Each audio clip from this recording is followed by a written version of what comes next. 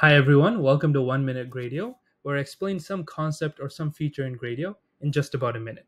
So today I'd like to talk about dynamic rendering. So what does that mean? So typically in a Gradio application, when you define your components, they get rendered and that layout is fixed. It's the same layout for every user of your Gradio application. But sometimes you want to change up the layout depending on how a user has, maybe selected particular options or interacted with the app. So here what I want to do is I want to show a text box if someone selects a YouTube URL. I'm going to show an audio input if somebody selects an audio or a video input. So what I can do here is I can use the gr.render decorator, which takes in as a parameter the inputs. So this is the source. So this is, if I change this, I want to render different things. Then I just define a function, and that function can be called anything. So here I'll call it sources. And then basically inside here, I render the component using if statements or for loops based on the input here. So if the S here, if that sources is audio, then I want to render an audio component. If it's video, video component, and so on.